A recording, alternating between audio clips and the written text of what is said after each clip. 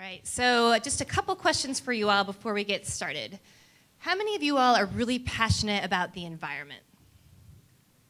All right, I had a feeling that would get a lot of hands. How many of you all are committed to making your full-time job about helping make the world a cleaner and brighter place? Okay, pretty good, awesome. And how many of you all know exactly what you should do next to get started? Okay, a few less, which is what I thought there would be, but this panel is about trying to help you answer that question and envision what kind of career path you could go on next to help make the world environment even cleaner. And we've got three amazing panelists who are going to share their stories with you today. So the first person is Anita Ahuja, who is the co-founder of Conserve India. Please welcome her to the stage. All right. Next, we have Sam Cochran, who's the co-founder of Sustainability-Minded Interactive Technology, or SMIT. And finally, Roxanne Quimby, the co-founder of Burt's Bees.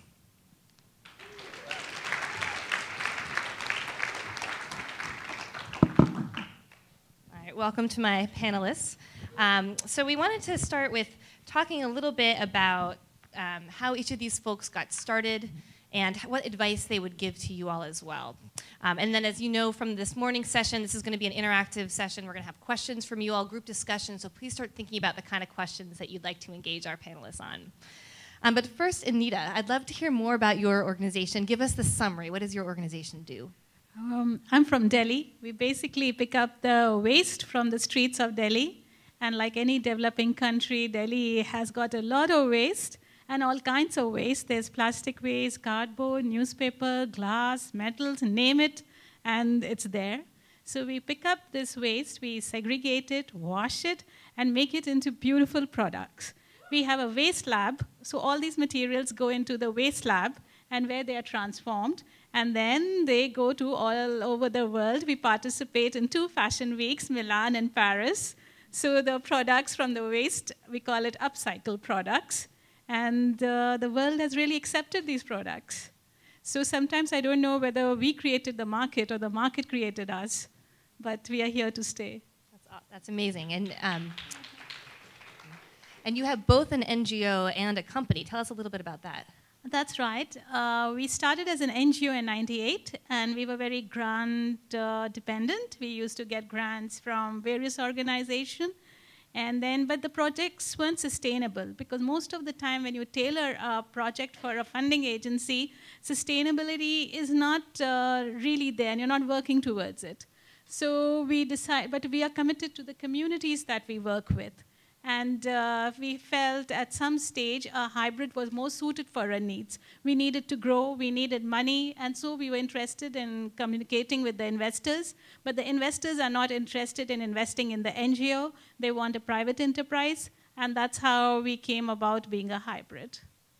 And a lot of these students have their own ideas. If they're probably wondering, should they start an NGO? Should they start a for-profit company? What advice could you give them on how to know the answer to that? It's a very difficult question.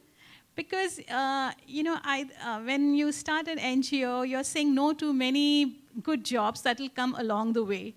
And an NGO is when you want to work with for the community, while in a private enterprise, there is scope for, saving at least some amount for yourself. So I find it's on your personality. Either you want to work in a non-profit field or you want to work in a for-profit field. Both the fields are equally good, and both will lead ultimately to what you want to do for the community and the society. But this is a choice which comes from within. So each one of you have to take a walk and see what suits you best. So Conserve India is a brilliant and very creative idea. Tell the audience a little bit about where the idea came from. How did you think about this organization? We were working in waste management projects. We were doing collection of household waste, and the wet waste we were making compost. But there was a lot of other waste which was going into the dumps. And in Delhi, the dumps means the open streets. So we could see that there's just garbage lying everywhere, and plastic, particularly a lot of plastic, whether it was in the form of plastic bags or plastic bottles or broken plastic products, but there was a lot of plastic. And we got involved with the rag picker community. In India, the rag picking community is the poorest and the weakest, and they're completely unskilled. And we wanted to work with them. The funding agencies weren't very interested in cooperating on a project like that, so we decided to go to the market. And the market, in a way, is very kind if you come with a good product. We got amazing response at a very first trade show, and we had buyers like Whole Foods and Crate and Barrel talking to us about selling them the products. So I think the market is ready and willing. There's a lot. During recession, we realized that the fair trade companies had done far better in recession than normal times, while the luxury brands had suffered a lot. So I think the people are ready. The market is ready. And especially in our developed world, we go and see the recycling centers are already there. There's space. All you need is a waste lab and some right products. The buyer and the markets are waiting. And on your journey of creating this amazing organization, was there any one person or one organization that was most helpful to you in getting launched and getting scale? I may not sound very good politically, but yes, I think Ashoka, being Ashoka fellow helped me, and USAID throughout, they have kind of stood with us. We get a lot of negative reports in the media about these two organizations, but yes, Conserve has been considerably helped by them. And my final question for now is, do you have any openings for interns this summer? Oh, yes. I must say a word about interns. Since the time we started, we have worked a lot with interns, and I would say 80% of the success is due to the interns. We get designers, we get people involved in processes, we get even an intern to make our business plan. So we have had interns at every step, and we haven't really advertised. It's just word of mouth. And they all want an India experience. And this, I mean, I've really had amazing experiences. Like when I started the project, we work a lot with the most of the rag pickers. We have a caste system in India. They belong to the lowest caste. And it's very difficult for us to work with them. And the rest, in India, we are born with this caste system ingrained in us. So it's difficult to bridge it. But when the interns come, they walk in with such idealism, with such dedication. They don't know anything about caste system. It really helped, you know, so many things just became natural. When the intern was there, we just had to look at each other and smile, and everything would become easy. But otherwise, the anger of sometimes facing the anger of the people and all can be very difficult. Great, thank you. Sam, what's Solar Ivy? Give us the elevator pitch. Solar Ivy is a modular system of photovoltaic components that integrate into our built environment beautifully. We've designed the system such that we can optimize the angle of incidence of any photovoltaic leaf that's on any surface around the globe. So it's inspired by the plant ivy, and we've created a software system that takes that idea and is able to replicate it with renewable energy. Our company, SMIT, has a number of products that are in development and 2 that are available. Solar Ivy is one of them. And Tensile Solar is the other, which is very similar in that we're able to customize the system for any location. It's a system of modular photovoltaics that when comprised, create a tensile structure. So it's really changing the ideas and the forms around what a solar panel can be and how it integrates into our world. We really focus on material efficiency and trying to create systems that can be upgraded and recycled at the end of their life cycle. We offer 3 different types of solar panels that have 3 different kind of carbon footprints in manufacture, but also different efficiencies for cost effectiveness and market viability. An organic photovoltaic, which has 0 toxins within it, comes in many different colors and can be recycled at the end of its life cycle, all the way to a CIGS panel, which has the highest efficiency and the longest lifespan. So we are really looking at creating photovoltaics and wind products that are beautiful in their relationships to our world. That's great. How did you come up with that idea for the company? It was a combination of events. There was the study of biology and plant life. I come from an industrial design background, and our business partner comes from an architecture background, and our products kind of meet in the middle. So when I was partnering with our other co-founder, Ben House, on this one project while I was still in school, actually my senior year, I had this idea of how to maximize latent energy around us.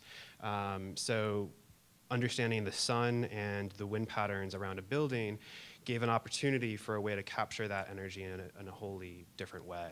And then the biomimetic ideas of ivy and how that plant interacts with our environment. It goes vertical to capture more resources. And then also how it itself has a beautiful kinetic action of moving and fluttering in the wind. We're able to capture that and produce electricity from it. So there was a lot of technology drivers that came together, some interest in how to change our interaction with our environment, both in the materials that we use to create the products, but in also how those products get deployed and optimized in their use. And so it was seeing technology come together, having these ideas of how a product could be developed and deployed, and then finding the resources and kind of going through the entrepreneurial side of bringing those things together. Yeah, give us a quick summary of that process. Did you start with a business plan? How did that work? I started with the idea for a product, and actually our third business partner is my sister, and she was going through a program at the NYU Tisch School, which is the Telecommunications program, and she was developing a new kind of business model where it was bringing in very high-tech product development, consulting, and education as elements that we would exercise in the business. And I was developing this very new product, Grow, which was the hybrid solar and wind device, and my product really fit well within the product arm of the business. We then presented that idea to the Pratt Design Incubator, and the business plan, which was very early on in terms of compared to what it is now. And we're able to get a space in the incubator which fostered us in many different ways. It put us in an environment and a network of people that we could ask many challenging questions, dealing with the unknown that was in front of us for starting a business, and develop a product. It also gave us resources within the university that we could exercise. And we were able to use their grant writers to write a grant for the National Collegiate Innovators and Inventors Alliance, which is a part of the Lemelson Foundation. And we were able to develop our idea into a proof of concept and finally a product. And so it was fairly early on, it was more research-based and turned into a company and a product. So it sounds like your university experience was really helpful to you and the university launched you. How can students find out about those kinds of resources? I would try and be as diverse in who you're finding in your university as and finding the different organizations that could be of use to you in your university. I was in the industrial design program. My business partner is in the architecture program at Pratt, and typically those two departments don't really speak to each other.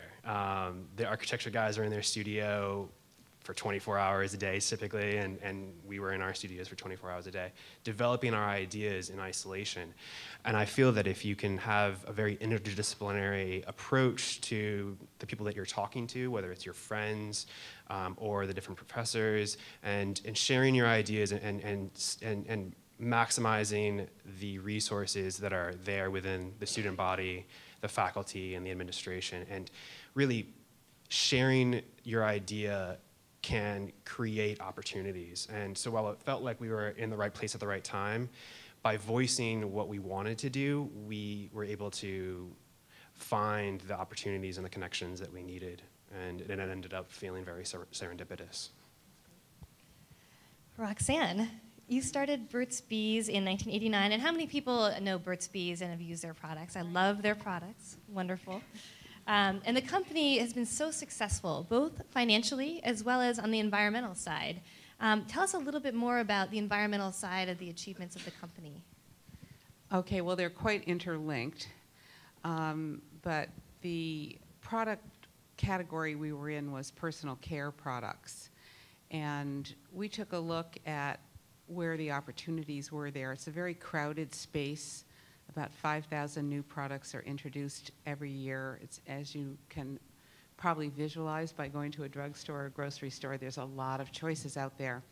And as we looked at the opportunities, it appeared pretty clear that we needed to solve two problems that were completely unsustainable in this personal care space.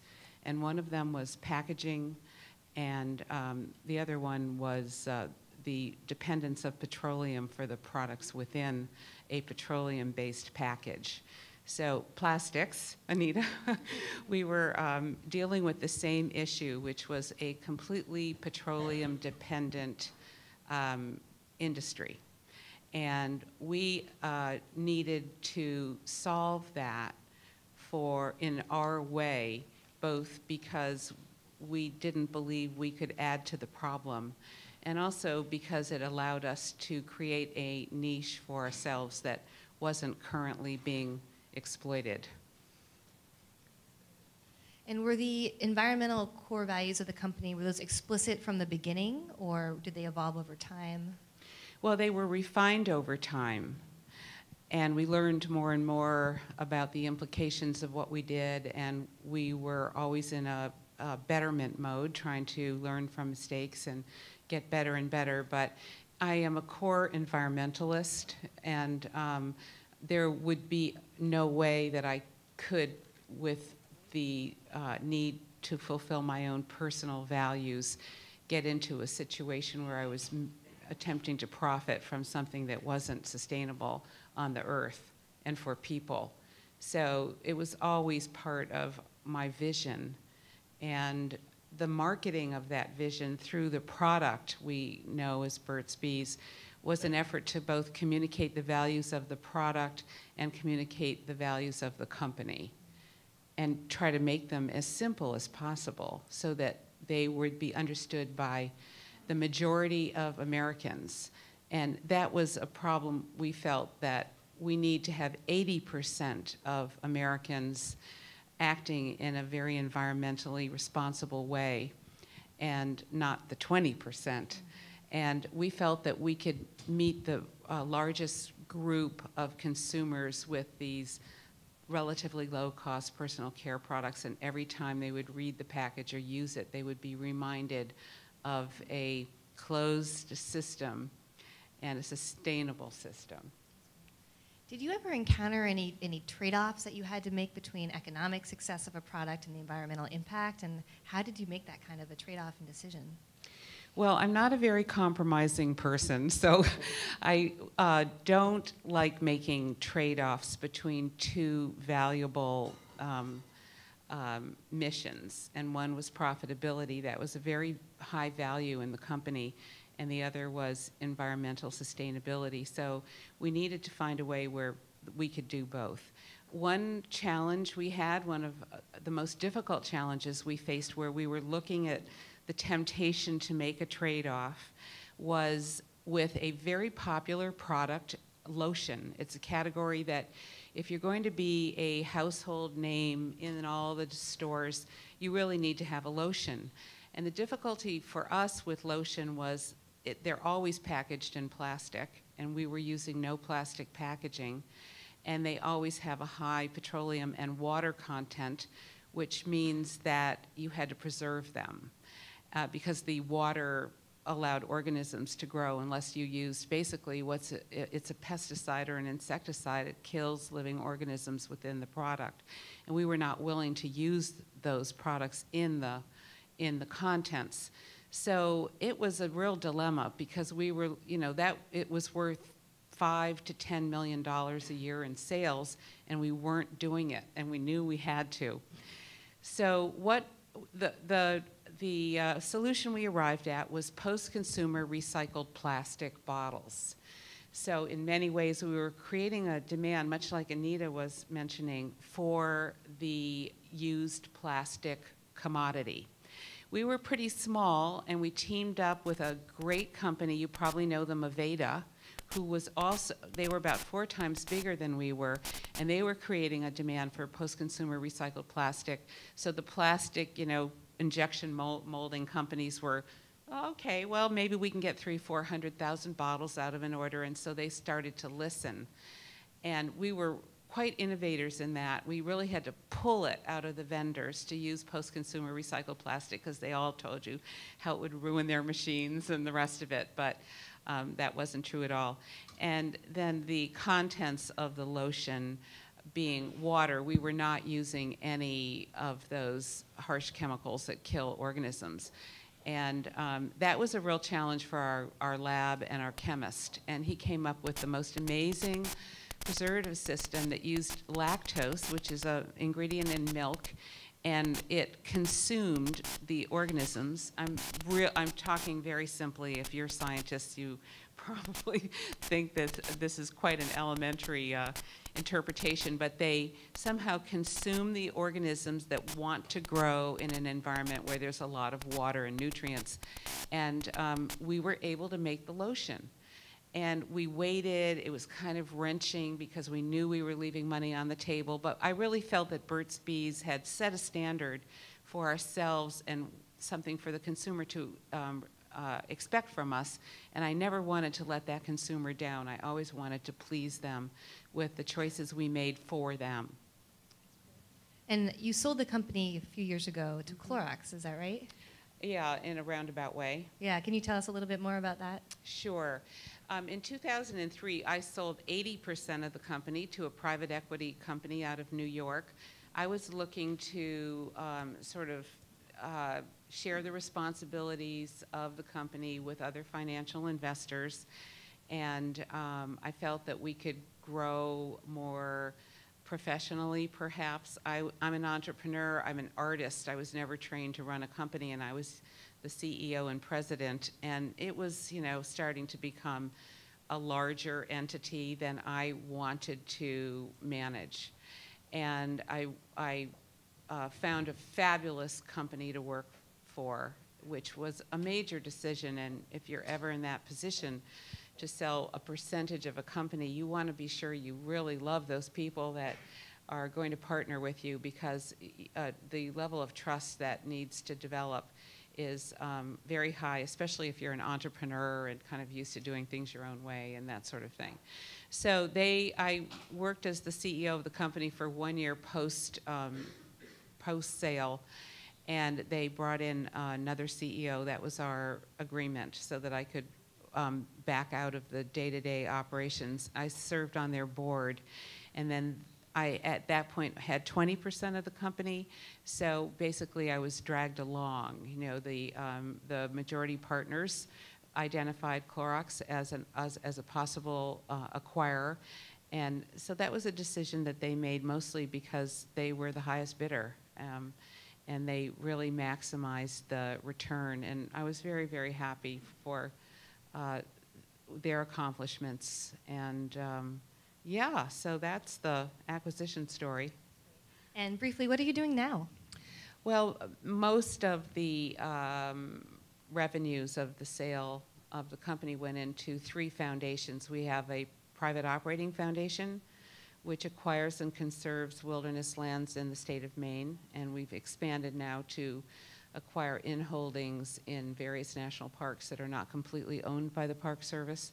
So we're buying them for the parks to donate to the Park Service on its 100th anniversary in 2016. So we're doing that as a private operating foundation. We also have a family foundation that grants to access to the arts and access to recreation and outdoor activities in the state of Maine as well. And we have a charitable remainder trust, which is basically rolling into the family foundation right now. So, you know, I felt that that was a way of keeping the values of the company going, because of course when you sell the company, you lose control over it. And I did not have, you know, any say in how the day-to-day affairs of product development, manufacturing, or any of that was going to be run. So I felt it was really important for me to take the resources that it created for me and for the company and invest those in the same values that Burt's Bees had when I was developing the company. So I felt that that was really critical. And I'm really glad, you know, I mean, obviously you regret when you sell a company, it's your baby, you know, they go off to college and you wonder if they're going to be okay. But this has given what the consumer wanted and loved about Burt's Bees lives on in the environmental work that we're doing, I believe. And that's what I'm doing right now. And with some staff here that are here today, are helping enormously in carrying out. There's one thing I would tell you, that as a business person, it's very hard for me to adjust to the nonprofit world, because it's, you know, running a really fast-growing company where we were growing sometimes 35, 45% a year. You're pretty focused, and moving into a nonprofit category where I'm learning that relationships are amazingly important. I didn't take a lot of time for relationship building as I was growing Burt's Bees. I was just, you know, on the line, pushing cost of goods down, sales up, and the nonprofit world does work in with harmonious relationships as being a really high value of the enterprise. So that's a real adjustment for me, and I'm learning that from my great staff here who have worked in the nonprofit world for their careers and have a lot to teach me about that. And finally, do you have any summer internship openings possibly this summer? Well, we need some baristas up in Maine for the summer, if you like. All right. Or you can talk to Dan. He might, yeah. Dan, raise your hand. You are okay. looking for some interns, aren't you? Right. Yep, for the interview process for our grant applicants. Ooh, that sounds fun. Yeah. And Sam, I forgot to ask you, are you looking for interns this summer? Yeah, we have a long list, and it's mostly open towards engineering and MBA students. So if you have interest in working in the solar or wind field, send us an email, your resume. Great. So another question for everyone on the panel. You all have amazing stories. I don't know about you all, but I was totally inspired. It sounds so fun and so glamorous. But give us the dirt. What's it really like to be an entrepreneur? What's hard about it? What should people really think about as they're considering whether entrepreneurship is the right path for them? Understanding the definition of stability. Everybody asks that. Do you feel stable? In a business, it's very difficult to feel stable. You may have orders for the next 2 months, 3 months, but the markets are changing quickly. And there always seems to be a cash flow problem. So you're kind of on the edge. So you don't experience something like stability, and also the community that you work with, the workers, the different levels of workers, their demands. It's kind of I don't know, very edgy. I feel like that. I would agree to some degree, and one of the elements of it is that you have to be very tenacious with all of those ups and downs and keep your focus on the motivation behind why you started that journey. Another aspect is to, there is that uncertainty in the future and this unknown out there. And to fail quickly and often and safely, if you can, is really important. And so for us, we had this time with a grant really early on where we could try out very crazy ideas and test them and constantly be iterating. And we still do that in our office with new products, with business models, and test them with other either advisors who we've had from the MBA or business backgrounds, or with other designers in our network, and are able to get feedback and learn as quickly as possible, because you're going off into the unknown. And for all of us, we've started businesses in a niche space where the research doesn't apply, and so you have to create your own benchmarks and your own goals and then constantly be going towards them. And it may feel like you're a ship without how to port, but you know that if you do your work and you know how to track the sun and the stars, you'll be able to get to the right place. And so learning how to do that, learning all of those little bits about the company and about the technology that you might be using or the idea that you might have, and who the players might be, who can help you in that space. Can you share something with them without them going off and saying, oh, they had a really terrible idea, but get the effective feedback and move and change your plan and constantly be evolving with it. We look very different now than when we started, and it's a process, and at times that you feel like you're on the edge, but it's great. Well, I'm obviously, passion and hard work are enormous. Passion bordering on obsession, I think, in a certain way. But I would like to talk about one other quality that is often overlooked, and that's why I'd like to bring it up, and it's called intuition. And that, to me, is that saying that the answers are always inside. They're always inside, and they're always available to be reached and brought into the conscious mind where you can evaluate them in the real world and test them. And I don't believe we give enough attention or credit to developing our intuition, or perhaps we just don't have the words to talk about it. But I know that we always talk about women's intuition. I think women are particularly sensitive to sort of the nonverbal cues that are out there and their own feelings and sentiments, and pay attention to them. And perhaps the younger generation of men are being taught to do that as well. And I think that anything that you can do when facing a challenge that your left brain is not unlocking for you is to go over to the right brain, to go into a quieter mode through meditation or through exercise or yoga or a quiet space, and see what comes up. Allow the answers to kind of bubble up and enrich your view of the situation that you're dealing with. So don't forget that. It's really easy to overlook. It's a very quiet process, but it has enormous potential for helping you find your way on basically what is a new path, as you described it. There's no rules out there. If somebody was already doing it, the opportunity wouldn't be there for you. So you're on your own journey. And looking within is a very important part of illuminating that journey for yourself. We have time just for one more question, and I wanted to mention that my organization, Net Impact's mission is to help people build careers that change the world. We have a number of career resources on our website, netimpact.org, and I wanted to end on a very practical, tangible note with some advice for you all as you're considering what you're going to do next. I bet a lot of you are looking for internships, a lot of you are looking for full-time jobs, so we'll have the panel offer some advice, and I'll start. My first advice for you is to meet people. Did you all know that the majority of jobs actually are never even posted? They come from meeting people and networking and making yourself stand out from the crowd.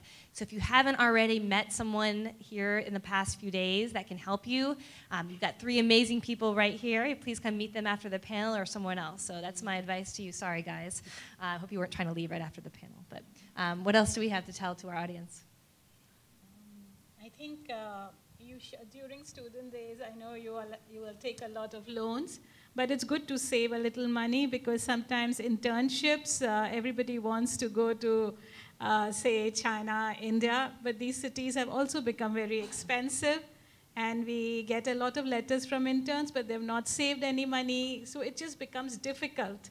And I feel resume and international, like India, China, being on the resume is becoming very, very important. And and also for your own personal growth, it kind of creates a layered personality. Like when you're speaking to anyone, and then you just mention, because incidents and experiences help you in your conversation. And then you say, oh, this happened, and the other person says, oh, you did that. I mean, they may not say it openly, but you can see it from their look that, so this kind of a layered response in a conversation, this can only come through experiences. And experiences can only come if you've been traveling and meeting new people and trying out different things, and not as a tourist, but as a, somebody belonging to that world. I think all this really helps. Absolutely. I would add, choose things that really inspire you to the point of action. And whatever it might be, and even if it ends on a dead-end road, you know that you've followed your gut and followed that intuition, and you'll feel whole in what you've learned getting there, and that will be a reward in itself. And if you can find that you're then getting the job, or you have a company that's doing somewhat well from that, it will fuel your fire even more, and it'll bring the passion and everything else. And so I would really push for all of you who you're coming out of college, your life in general is at low risk right now, which is like the perfect time to pursue the crazy ideas that you may have. And that's another thing that I could add, is that, you know, I started my company right out of school. I'd worked professionally while in school, and I had very low risk. I didn't have any kids. I didn't have a mortgage. I had college loans, but those were able to be dealt with a lot of hard work. So, you know, go after it right now. That's really what I have to say. Well, I'm really hesitant to give any advice. But I guess as a person who came of age in the 60s and absorbed the Cultural Revolution that was going on there at that time, I was living in San Francisco and going to art school and really changing my whole outlook on the way I was going to live my life as a departure from the way I was brought up. And one of our slogans of the time was to follow your bliss. And I always felt that was something I was going to do. I was always going to follow my bliss. And as an artist, it was essential for me to do that, to maintain the freedom in my life so that I could follow the various paths that seemed interesting. So I never got involved with loans or mortgages or car payments or any of those things because I needed to keep the freedom intact. And I guess if I were going to give advice, that would be the advice that I would give. Just keep as much flexibility in your life, especially in the age that you are now. Keep as much flexibility in your life as you can because you're in a very exploratory stage right now. It's best if you have the freedom to pursue all kinds of little, maybe even dead ends, that you'll learn something from them. Thank you. And now we have time for some questions from the audience. So if you have a question, I think raise your hand, and I think there are mics.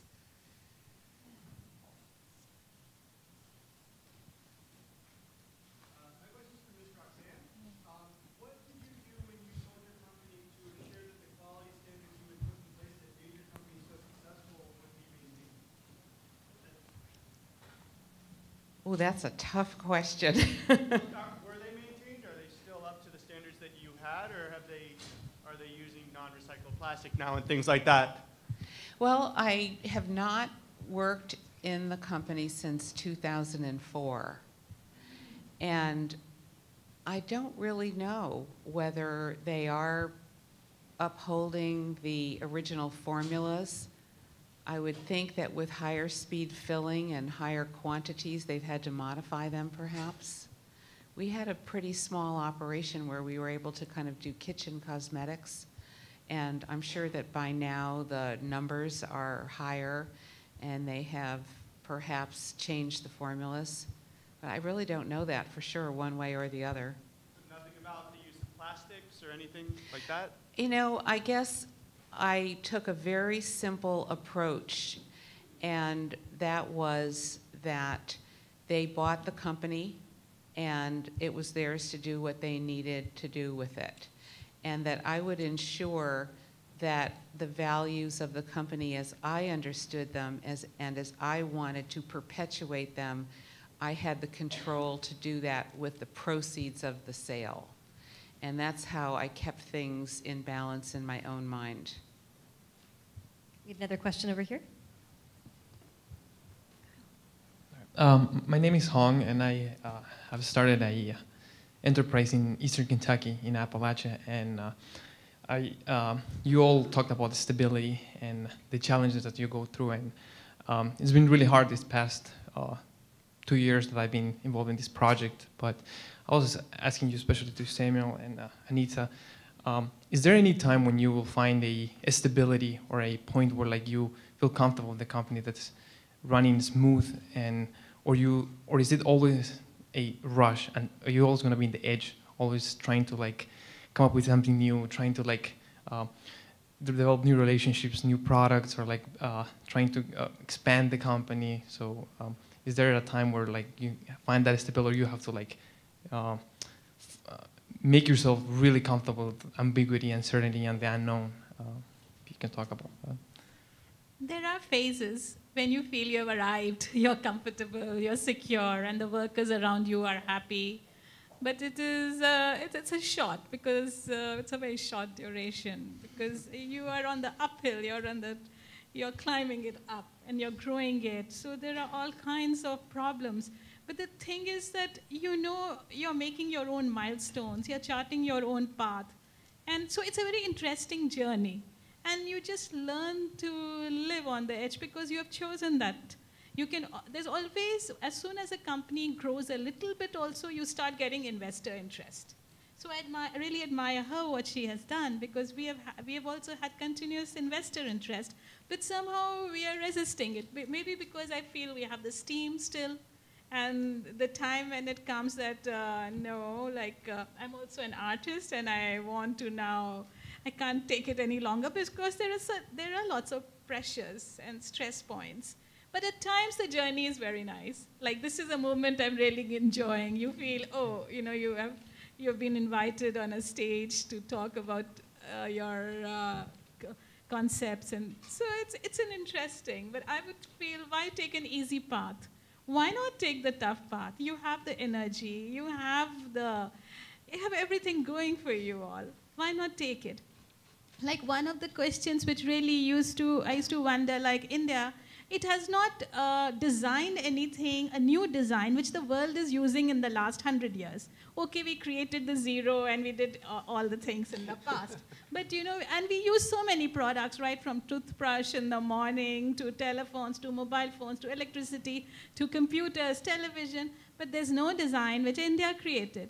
And the problem becomes when you're not creating new products, you're not giving employment. Because the designers have to create. And the rest of the population, they're like herds, they'll follow. You create employment.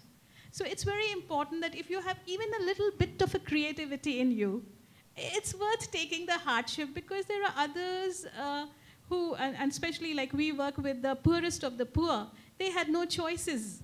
So compared to the stress that I face in maybe with the buyers or the courier service or something like that, it's nothing compared to the problems that they have faced in life. So if you keep in mind the 3 bottom lines, that I have to be financially profitable, and what I'm doing is really supporting a good cause. It could be women, children, schools, healthcare, employment, training, anything.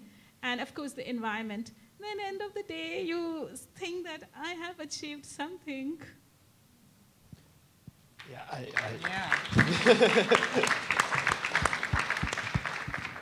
I would add one little bit is that when you feel that stability, I would probably not be in the company anymore.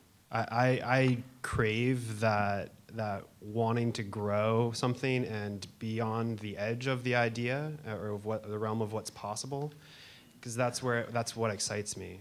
If it's very stable, I probably won't be there.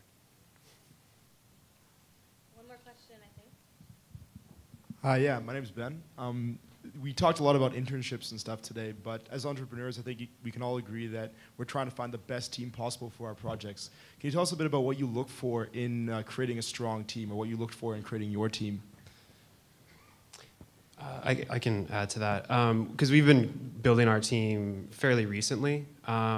What I look for at all levels is the ability to have divergent thinking, in being able to pull from various experiences in their past and pull them at whatever might be the problem that we're dealing with at that day or on that hour or that minute. It's something that is fairly common in creative minds, so we're always looking for that, and then a focus or a strength in multiple areas then becomes a part of like the qualities or the qualifications that we're hiring around. But really, like the base ability to pull from both the emotional aspect and the rational side of your brain, and then from all the various experiences, is a really important aspect of how we build our teams. How about one more question? The microphone people are deciding. Go ahead. Oh, okay. Hi. I just had a question about kind of just creating socially progressive movements that have started from, I guess, especially for you, Anita, what you said you incorporated like people who pick up scraps and stuff like that. So have you started maybe type of any like education or like any type of community-based like cleanup in Delhi? Yes, we support a school where during Commonwealth Games, or like Delhi is also becoming like any other international city. There's no place for poor and there's no place for slums at all. So demolishing a slum is easy because they're anyway living in cardboard boxes. So a bulldozer comes and demolishes it, and they're pushed out at the edge of of Delhi, and nobody wants them, and they're completely unskilled. Where they settle in is where there's no infrastructure, there's no education, there's no healthcare, there's no road, there's just nothing out there. So that's how they start their life. So we have started a school. It supports 200 children, but I know there are at least 10,000 children who are wanting to go to school. But since we are a small organization, we are taking our own small initiatives, but we are working with the government. We are pushing the government to get some laws passed. So we are trying in our own way. I think we have time for a quick question with the timer here.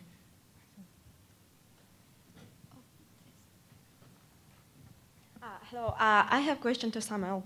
I know that you create energy efficient product, but as a company, do you track your footprint and how sustainable you are as a company in your management and operational production? Yes, we do. So we've been going about the process of designing our systems to use minimal material and efficient processes in the development of our products. So that mindset comes in at the very onset of us creating a new product. And we use rapid prototyping machines, which allow for us to really test out these ideas without making a huge footprint in soft tooling or these other things that would have to be updated later on. Our office does the same. We're located in kind of like the graduating room of the design incubator, which is a space for sustainable and social innovation.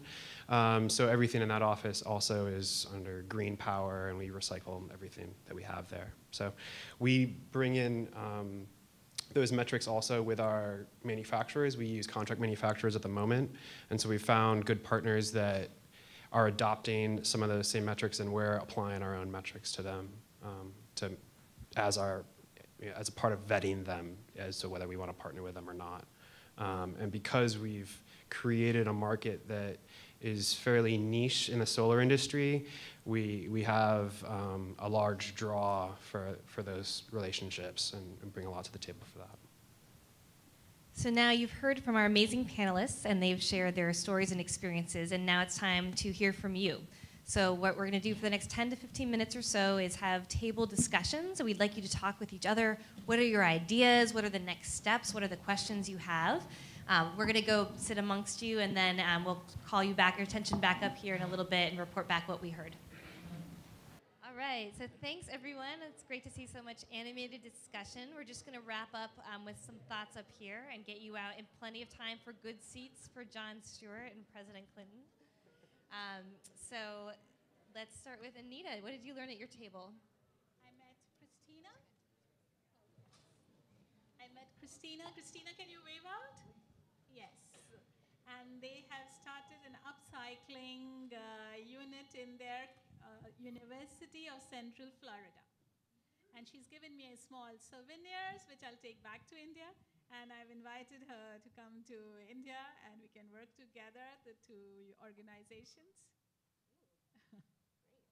But I'm really glad with all that talk, what was going on. Very enthusiastic crowd. All right, Sam. I met a few people who are working with a central theme of bringing together local constituents around their ideas. So one of them was a rooftop garden. Another one is a way of empowering local agriculture through a credit system.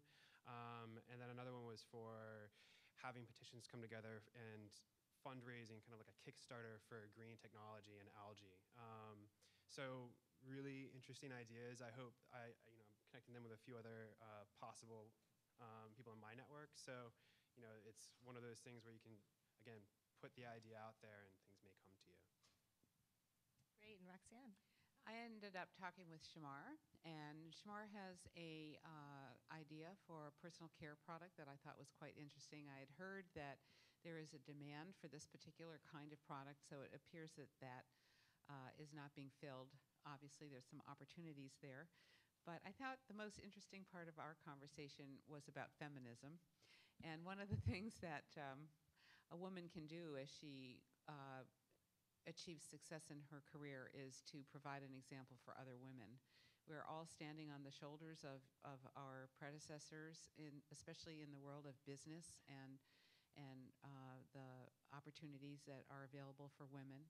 And we talked about the fact that our industry, the personal care industry, was particularly inspiring for women. And a woman of color ended up being a multi-millionaire with a personal care products company back in the late 1800s. And of course, we've all heard of Estee Lauder and Helena Rubinstein and other women who were allowed by our culture to enter the space of personal care and not encounter a glass ceiling.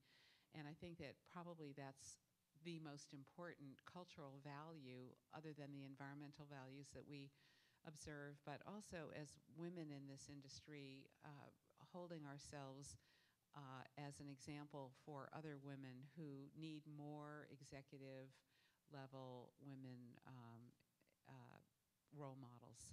And I'm a lot older than you guys, so this is probably more of a problem for my generation, hopefully not for yours, but that's what we ended up talking about. It was a very interesting conversation. Well, I'm going to let you all out just a few minutes early because I know some of you are dying to come talk to my fellow panelists. I encourage you to do that. Thank you all so much for coming today and to this whole conference, and we'll see you next year.